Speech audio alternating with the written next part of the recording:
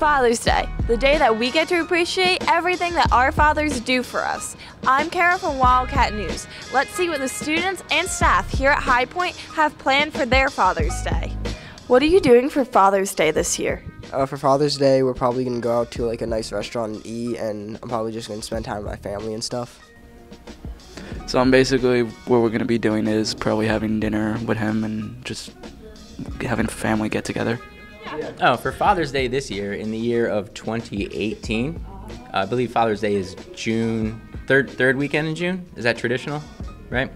For that Father's Day, I will be going to visit my father, who lives in Vernon, New Jersey. Probably do a little barbecuing maybe, hang out, catch up. Yeah, that would be my Father's Day. Why is your dad important to you? My dad's important to me because he's just a nice guy, and overall he's a good role model, and I look up to him.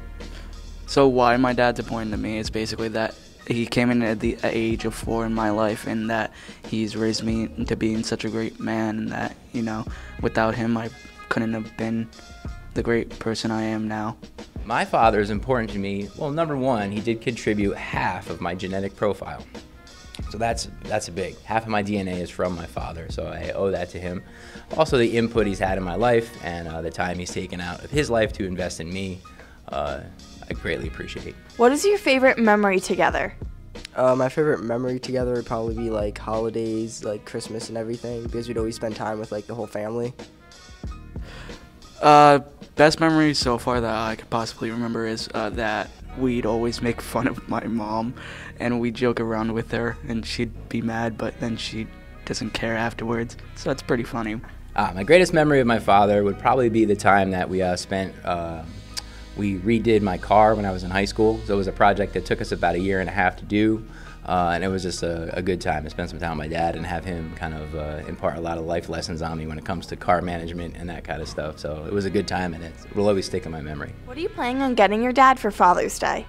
For Father's Day, I'm probably just going to get him like a card and then a gift card to his favorite restaurant or something. So I'm probably going to be getting him a fishing pole so we can go on like fishing trips all year round, basically. Father's Day this year, I don't know if I'm actually going to give my dad a physical something. I will probably take him out to lunch at some point in the following week after Father's Day. So I'll spend Father's Day with family, and then I'll take him out to lunch probably that following week. As you can see, everyone here at High Point has great plans to celebrate their father on Father's Day.